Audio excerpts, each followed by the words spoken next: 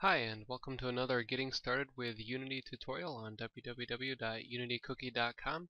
My name is Gabriel Williams, and in this tutorial we'll be taking a brief look at the user interface within Unity. So just a quick but very informative look at the interface here. First, we'll probably need to take a look at this, the layout button right up top here. In case your interface, what you're seeing here, looks different than mine, make sure on the layout button, let's actually put this on the 2x3 option here, just so everything looks the same. There we go. Okay, so using Unity, we'll just take a brief look at just our general look at all of this, and then narrow in on a few key portions, the bits that we'll be using most, really. So first, of course, there's just the regular menu bar up top. We have anything such as File, New, Save, or Quit, Open, etc. Edit for any of your cut, copy, paste, preferences, things like that. Assets for doing some more advanced things like importing and exporting packages. The game object menu you'll definitely use quite a bit. This is where we create anything from cameras to particle systems to lights to the cubes and spheres and other basic Unity objects. Definitely we'll be using that quite a bit. In the component menu, we can use this to drop things onto those game objects or give them these properties, things like physics colliders and rigid bodies and joints, audio properties, particles, anything like that is done through the component menu. The terrain, just like it sounds, creates terrain and edits it. The window menu here will let us open any windows we don't already have open, such as maybe I need the animation window open. It's done directly through that, or any others. And the help is just as it sounds, gives you a couple links to some helpful links here. So good to know, good to have that there. So the probably next most important bit is just the scene editor here, and this is where you'll spend most of your time editing, changing, and building your world directly in this. And there's a couple things we can do here to quickly make this look something a little easier to view. And that number one would be turning off this little button up here, if you have it, that shows sort of a landscape from the side or some such. If you click on that, we now get a nice little grid where we can see perspective a little better in this view. And we can move around this simply by using the arrow keys, just like that. Using the scroll wheel on your mouse to zoom in and out, like so. Or if you hold down the Alt key on your keyboard, you can rotate around and look, like that. Or if we hold the Alt key again and then hold down the middle mouse button, we can pan the camera like such. So again, zoom in and out with a scroll wheel, hold down the Alt key and the left mouse button, and we can rotate. Or Alt on the keyboard and middle mouse button to pan. And lastly, the keyboard buttons to move back and forth and around, if that's easier in some cases. Just one quick thing, this piece up here, if you happen to accidentally click on any of the little cones on the side, you might get thrown into a bit of a strange looking view. Don't worry about that for now, just always go ahead and click on the center cube here, and it will drop you right back into the regular perspective view, which is where you will normally want to be. So that's mostly it for the scene view. We'll go back into that for some other things a little later. To the right, we have the hierarchy, and this is where anything and everything that is in your current scene, the game you are creating, and what you can see at the moment, will be shown right there in the hierarchy. And you can edit or select any objects from there as well. Off to the right of that then is the project view, and this is not only everything in your scene, but everything, essentially anything and everything in your entire game that you can access or use. Basically the library of all the maybe effects and prefabs, folders, and source files and such. This is all usually kept right within the project folder here.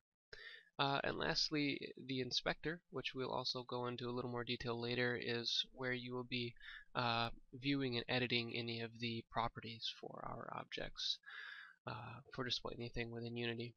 And of course we have the camera view, in which we cannot see anything yet because we have nothing in our scene. This is just where you will see the game before it is played, and then when you click the play button up here, or excuse me, when you click that play button there, you'll be able to view your game as it is happening. So, just to show off a couple more things with the UI, we'll go ahead and create an object actually. Show how this is done here. So under the game object, create other, and maybe drop in just a simple cube. You'll see it appear right there. You'll also notice it's now showing up in your camera view. If it's not, you can go ahead and left click in the scene view on your camera, like that. And now we can move any object around within Unity simply by using these three buttons up here. The move, as it shows here, you'll see the little tooltip pop up there to show you what's being selected. The move, rotate, or scale buttons. If we are in the move mode, I can click any one of these arrows and move it back and forth. You'll see as my camera moves, the view of course changes down here. And simply by clicking on those arrows with the left mouse and dragging, I can change it. And then of course I can zoom in using the scroll wheel, select that cube, and if I want, maybe again either move that around, or if I click on the rotate button, I can click on those handles. Again, the same thing as with the move tool, just clicking on these handles, left click and dragging, to edit that or manipulate it. And then on the scale tool, it's again exactly the same, clicking and moving in that direction, or I can click directly in the center and scale in all directions at once. Pretty simple. So now that we have that, we can check out the inspector over here, which again is going to be used quite a bit and holds all of the information for anything that you're editing or manipulating in Unity. So we have in this case a box collider, a cube mesh, a transform, mesh renderer, a couple components already on there, and then if I choose the camera, those change, and this is because the inspector is always showing you only for what you have selected, because everything in Unity of course is going to have different properties and abilities and such. So in the case of the camera, now I have background, field of view, clipping plane, lots of options I can edit in there, and this is what you'll be using the inspector for, just looking at the information for any of these objects and changing it as needed or whatnot. So I think one last thing that we can look at is lastly in this project view here. This is like I was saying, the library of items that you have total for your scene. So I can always right click, go create, and say maybe just create a folder, call this test, and look inside of that folder. If I right click and go show and explore, we can see exactly where that is, and of course it's under our assets folder here. And this is just anything you store in this assets folder within your project file will show up right there in your project folder. So I can even just say go file or new and drop in anything of my own, call this test, and Unity will go ahead and import it directly into the project right away. Of course, also if you create something here, it will show up here as well. So that's just how you import things, either by dragging it right into there or putting it here, and how that will show up. Okay, so that's a quick and basic overview of the UI in Unity. I suppose the one last thing you will use in the future, though, is these play, pause, and skip buttons. Once we get into some more advanced tutorials, you'll be using these to, just like they sound, play your game, pause it midway through, or skip to a new scene if you have one created.